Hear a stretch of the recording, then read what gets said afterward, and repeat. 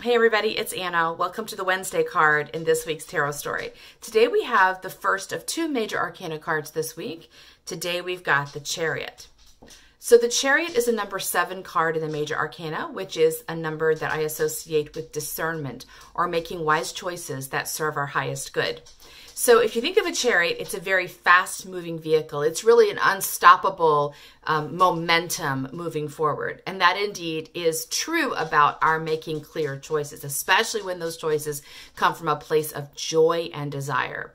So at this point in the card depicts the charioteer looking out over the horizon. He hasn't decided where he wants to go yet, but he's looking out there and he's making a decision. He doesn't hold reins, which suggests to me that as soon as he surfaces his desire, as soon as he surfaces his joy, these beasts of burden will immediately sense it and jump to and begin to take the chariot forward towards its destination. This also tells us that when we make our decisions based on joy, when we get really clear in our desire, that's also a very clear signal to the universe that, oh, I've made a decision. I want to do this. It's a clear, clean vibration because joy is one of the most powerful vibrations we can accomplish. So what occurs to me is the last 2 days we worked with the Queen of Swords and the Four of Swords, which is about the mind getting freed up from old ideas, stagnant structures, and becoming stabilized, resting and feeling confident in its groundedness. Well, today that clears the way for us to let desire come up.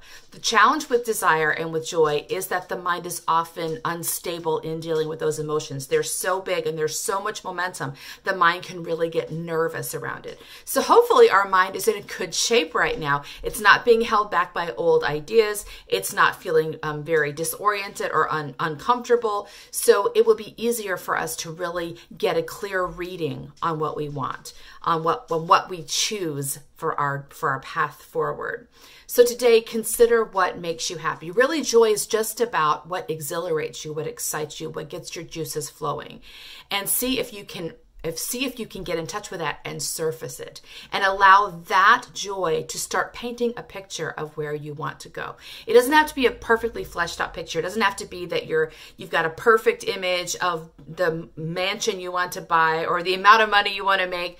Those are not necessary for manifestation. What is necessary is how do you want to feel? What are you trying to accomplish? And that is going to be joy. Joy is going to give you that clarity.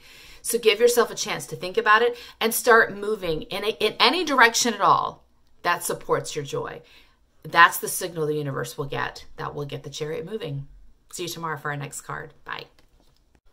Thank you so much for watching my videos. If you would like more content from me, please consider joining my Patreon community. The link is right here below the video. I'm committed to at least once a week posting content that is exclusive to my Patreon subscribers, and I do monthly giveaways where I send people customized tarot spreads. So if that sounds like fun to you, come on and join us. I hope to see you there. Bye.